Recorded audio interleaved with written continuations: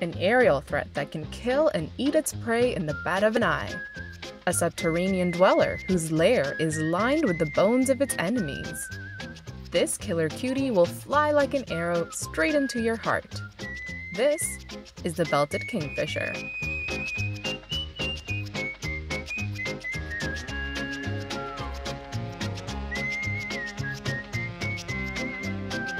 Hi, my name is Aranya and you're watching Animal Logic's World of Birds. Today we're looking for the one, the only, the belted kingfisher. You've got to keep your ears open for this one. You might just hear it rattle right on by. But before we go birding, let me tell you about this week's sponsor, BetterHelp. Listen, everybody has moments where they feel as blue as the belted kingfisher looks, which is why you might want to check out our video sponsor, BetterHelp. If there's something that's interfering with your happiness or preventing you from achieving your dreams, try BetterHelp. They assess your needs and match you up with your own licensed professional therapist. BetterHelp isn't a crisis line or self-help. It's a professional and secure online network of counselors who offer a wide range of expertise. And it's available all over the world.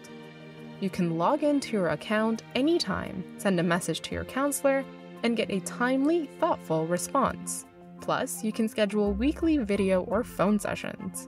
No more awkward waiting rooms. BetterHelp wants to match you with a great therapist, so it's easy and free to switch counselors if you need. It's also more affordable than traditional offline counseling, and they offer financial aid. So visit betterhelp.com/animallogic. That's betterhelp.com and join over 1 million people taking charge of their mental health with the help of experienced professionals. For Animal Logic fans, get 10% off your first month at betterhelp.com/animallogic. Start living a happier life today.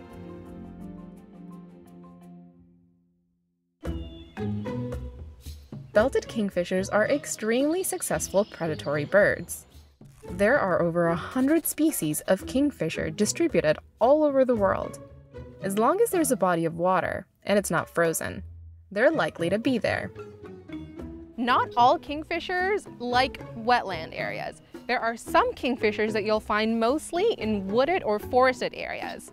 Now, I know what you're saying, they have fish in their name though. Where are they getting this fish? Well, not all kingfishers eat fish. They can eat grasshoppers, invertebrates, and some have been seen eating berries. Kingpicker just doesn't quite have the same ring to it if you ask me. They vary greatly in appearance. They can be minuscule, colorful cuties such as the wonderfully dapper dwarf oriental kingfisher. Or they can be large and puppet-like, such as the laughing kookaburra.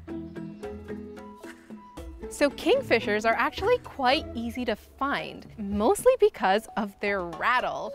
So you'll hear a kingfisher before you'll see one. But today, we're taking a look at the fisher king of the Americas, the belted kingfisher. Their range is immense, and they can be found from Alaska to Venezuela, though North America is where they reign supreme. Canada is a productive breeding ground, and they've managed to fill nearly every river and lake. Their ubiquity has turned them into icons, and their image was used to adorn the $5 bill, until they were bumped for some kids on a toboggan.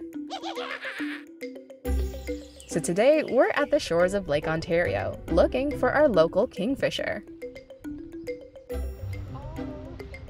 What'd you see? Probably just popped off the nest. It looks like What'd you see? Oh, I saw a baby red-winged blackbird. It's still got little tufts around its eyes and its wings are so tiny. It really wasn't that hard to find them due to their loud and unmistakable call. And of course, their unmistakable look, from which they get their name. For these belted kingfisher, it's females that have that characteristic orange belt. The males are just a nice, bright blue. They have a white face and a blue-gray band across their chest.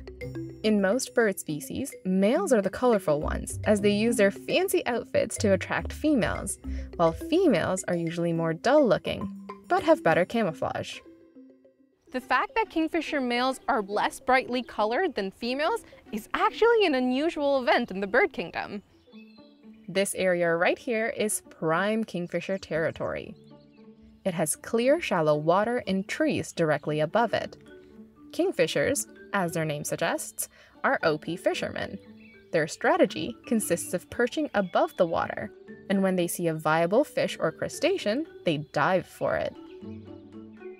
Belted kingfishers can also hover above the water when there aren't any good perching trees around. But in this case, this area offers all the branches they need. Their eyes are like telescopes that can spot very small prey from up to 100 meters away. Each eye has two foveas. One is used to spot the prey. It sends a lot of information to the brain to help account for the refraction in the water, so they never miss.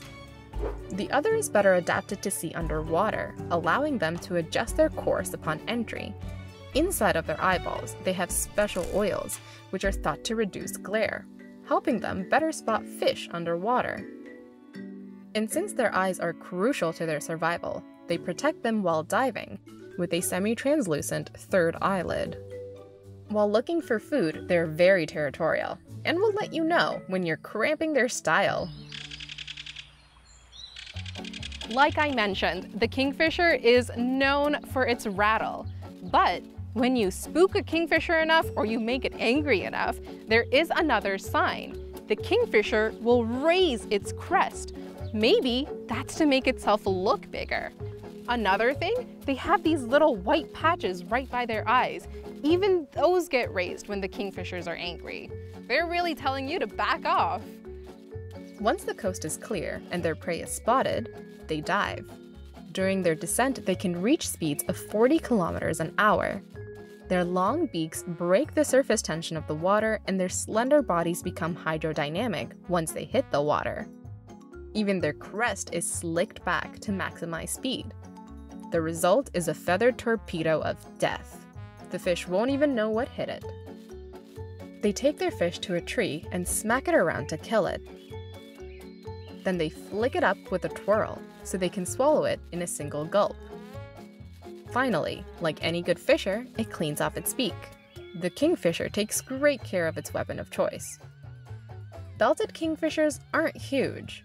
At most, they can get up to 35 centimeters in length. And yet, they can catch fish larger than that. When they catch fish longer than themselves, they swallow half of it, while keeping the rest hanging out of their mouth. Once the gastric juices have done their magic and dissolved the first half, they swallow the rest.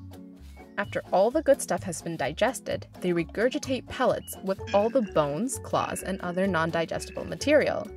The Queen of England might not be impressed with their manners, but we'll just have to see who wins that evolutionary battle.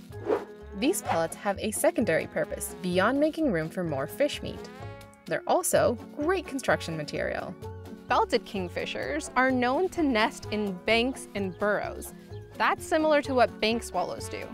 What kingfishers do, though, is they dig a little burrow in the bank and then create it in an upward slope.